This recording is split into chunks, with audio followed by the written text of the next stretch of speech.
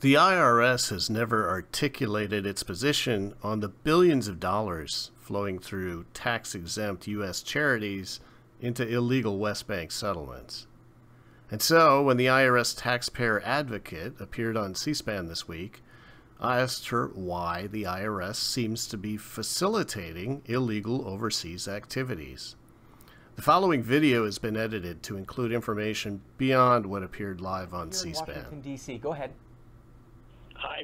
For the past 10 years, I've been trying to get a straight answer from the IRS on whether it's legal to make tax-deductible donations to illegal Israeli West Bank settlements. In 2010, I got Commissioner Douglas Shulman on the phone live on NPR. Welcome back. I'm Susan Page of USA Today, sitting in for Diane Rehm. We're talking with Doug Shulman. He's the commissioner of the IRS, the 47th commissioner of the IRS. The IRS collects $2.4 trillion in tax revenue every year. It has 100,000 employees. Let's go back to the phones and take another call. We'll go to Grant calling us from Washington, D.C. Grant, thank you for joining us. Oh, thank you. I'd really like to take issue with this idea that the IRS goes after powerful violators.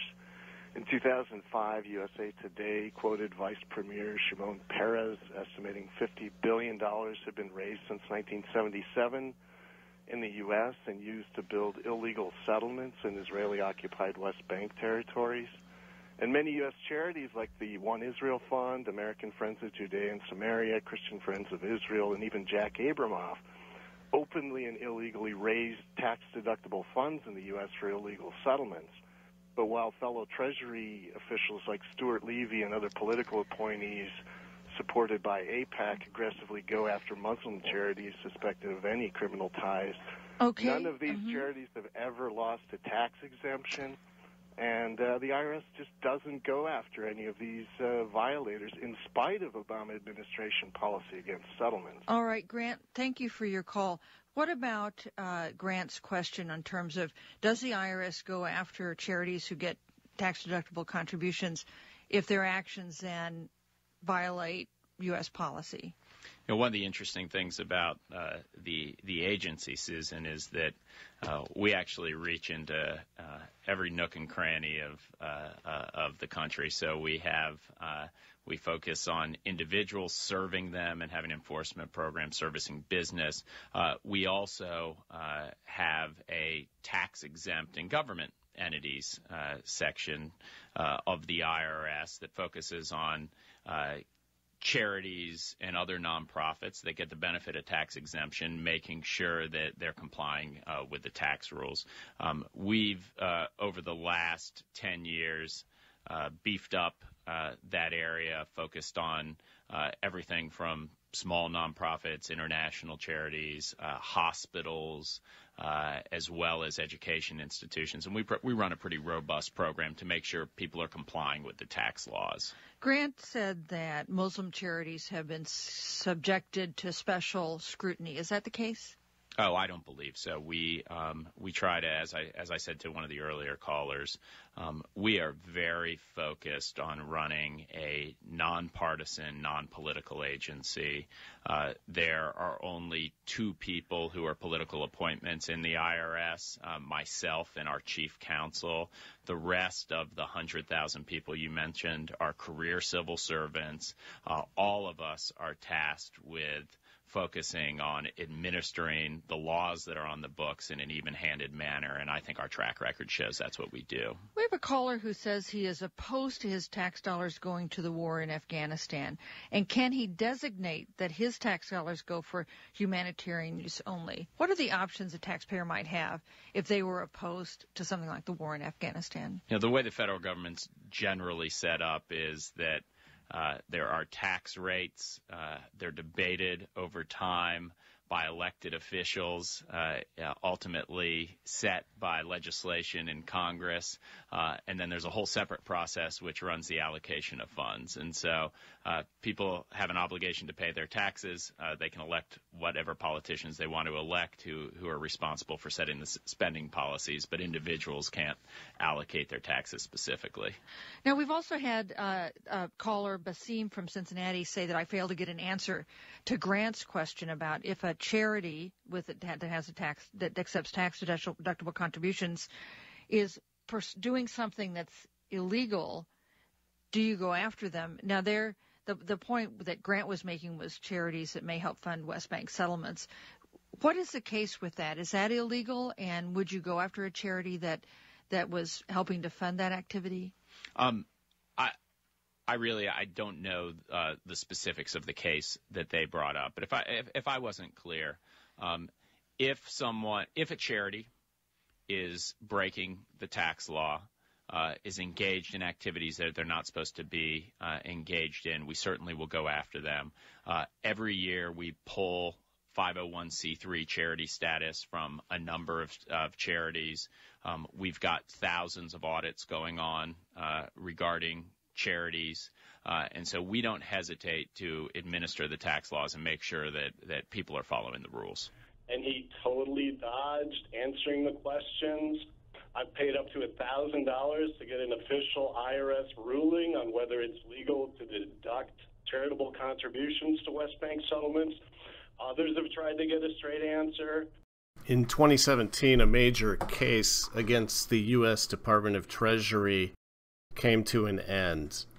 A group of plaintiffs that had concerns about Israeli settlements in the West Bank and East Jerusalem because their properties had been taken over by settler groups with the backing of U.S. charitable organizations, sued the Department of Treasury and Secretary of Treasury Stephen Mnuchin.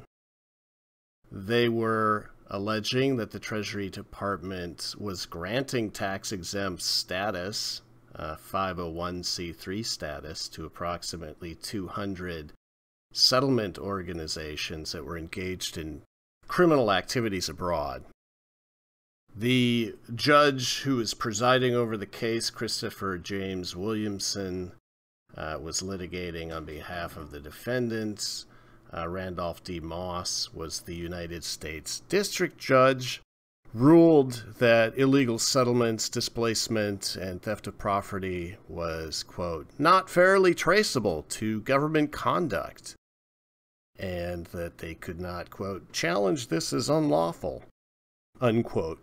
He found that the chain of causation linking the Treasury Department's failure to monitor these groups to linking them to injuries sustained by plaintiffs was, quote, attenuated at best, unquote. So he ruled that the plaintiffs' so-called theory of causation was based on speculation and threw the case out.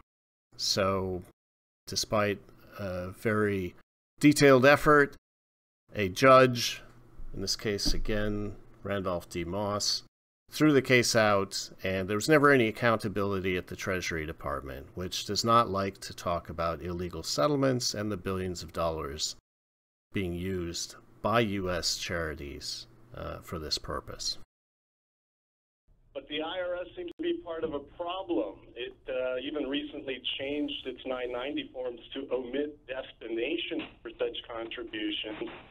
And from my end, it looks like the IRS is colluding in a massive fraud that allows Americans to deduct these contributions in support of illegal activity. So, during the reign of IRS Commissioner Douglas Shulman, the IRS took a monumental step backward when it decided that, beginning in 2009, U.S. charities, which are required to file Form IRS 990 every year, a public declaration that anybody could read, no longer had to report overseas recipient organizations or even their country of residence. This massive rule change applied to all organizations conducting transfers to illegal West Bank settlements. Those funding illegal settlements were among the first to take advantage of the IRS rule change, as noted by the Jewish Daily Forward, which reported, quote, that means that an American charity such as One Israel Fund, which in 2003 reported sending tens of thousands of dollars to settlements in the West Bank, now needs only to acknowledge that it sent grants to the Middle East for security, among other purposes, as One Israel Fund did in its 2010 filing. Maybe this could be your last mission to get a little accountability at the IRS. Well, I'm not really familiar with that issue specifically, but I can say that in order for you in the U.S. tax system to be able to write off a deduction as a charitable contribution, the charity needs to be a 501c3 organization, which means it needs to have come into the IRS and have an exempt, fill out a Form 1023, which is an application for tax-exempt status, and then get a determination letter from the IRS that says that this is a charity for scientific, educational, charitable purposes and qualifies for people to be able to deduct their contributions under the Internal Revenue Code. And so unless there's something else that I'm not aware of, which is always possible, but some special law, but unless the settlements actually have that determination ruling from the Internal Revenue Service, you can't deduct those things. And that would be true whether it was a settlement in the United States, a settlement in Palestine, a settlement in Israel. It wouldn't really matter. You have to be recognized as a charitable organization under the laws, the U.S. laws, the Internal Revenue Code. And so that would be the starting point. And so I know sometimes overseas contributions are difficult.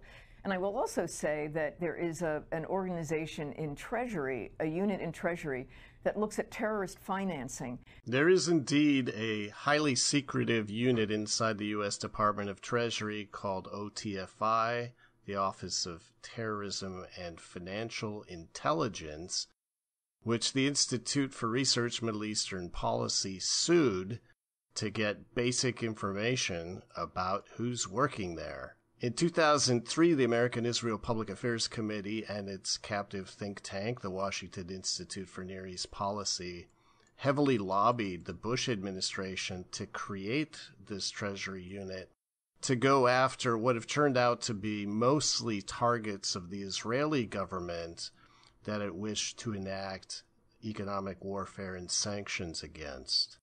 It has, almost without exception, steered away from any Israeli money laundering or illegal activities flowing through the U.S. financial system into illegal settlements. Its officers, such as Undersecretary of Treasury Stuart Levy, are handpicked by the Israel lobby for their affinity. Levy wrote an entire Harvard thesis about the dream of Zionism. And it's been passed off to different officers, such as David Cohen, who worked with Stuart Levy at a law firm, Levy, Miller, Cassidy, LaRocca, and Lewin, LLP. It was subsequently handed off to Adam Zubin, a former counsel to Stuart Levy. All of the briefings that they give are typically at the Washington Institute for Near East Policy, AIPAC's think tank. And it's wound up in the hands of one Sigal Pearl Mandecker, an extremely dedicated Zionist who either had, or according to Debka file, still has Israeli citizenship. There isn't very much hope for any sort of accountability from OTFI as it continues to battle to halt release of even basic information about its operations and employees. And so some overseas charities, people are uncomfortable giving money to, even if they can get even if they don't care about getting a deduction, because they don't want to run afoul. You can't really trace where the money is going once it's overseas, and the penalties are very great. But some entities overseas create a U.S. corporation that then is a like friends of this settlement or something. And in that way, they become recognized as a U.S. charity, and you can give money to that U.S. charity. The origin of American Friends of Israel organization are shaky legally and from a regulatory standpoint. But every year, Friends of Israel organizations with few employees in the U.S. and large destinations in Israel send billions upon billions of dollars into various activities. Some, like the Weizmann Institute for Science and Technology, have no employees in the U.S. to self-monitor or conduct any oversight.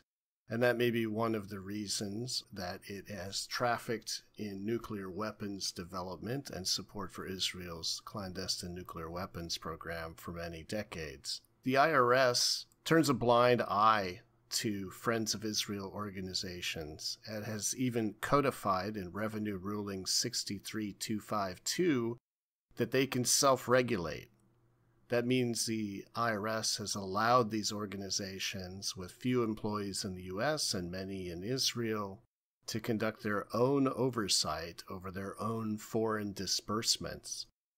And so, as previously mentioned, the IRS has played a major role in cutting its own ability to conduct oversights. Most American friends of organizations with Israeli doppelgangers have no intrinsic social welfare benefit in the U.S. Their only function is to raise money in the United States and transfer it into whatever activities they wish.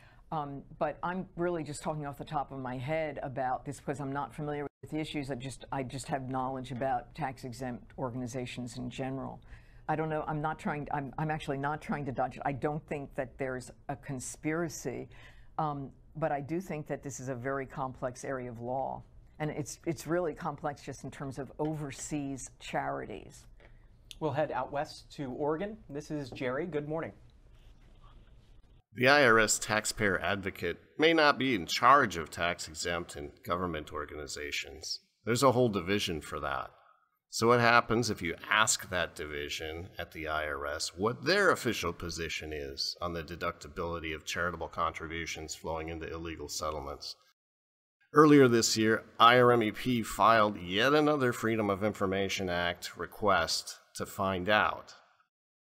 In this snippet of their response, they denied that they even had to process the request, saying, quote, "Unfortunately, we're unable to process your request as it does not meet the requirements of the Freedom of Information Act or Internal Revenue Service Code, IRC 6103.